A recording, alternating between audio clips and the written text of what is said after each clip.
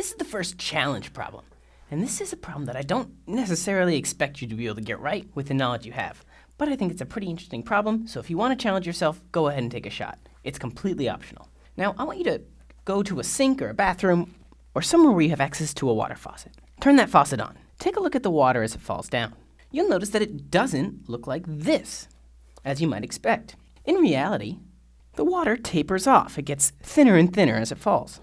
So after it's fallen a distance y, the initial radius, big R, has reduced to this small r. The question here, can we find a mathematical equation that represents the radius of this column of water as a function of y? There's a couple key insights to make here. And first is that the water passing through an imaginary hoop does so at a constant rate, and that is totally confusing if I don't explain it more.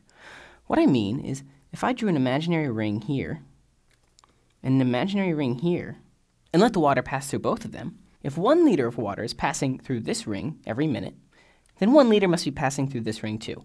None of the water is splashing off to the side, it's not building up in the middle, so it must be the case that the water flow rate is constant.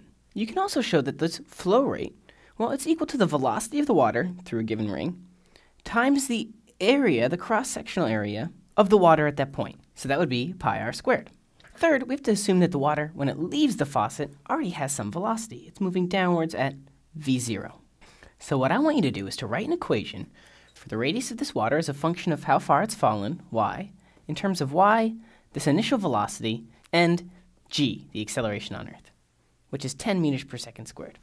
This question won't be graded because it's a challenge question, but when you get your answer, you should share it with your classmates in the forums and talk about it. I think this is really an interesting problem.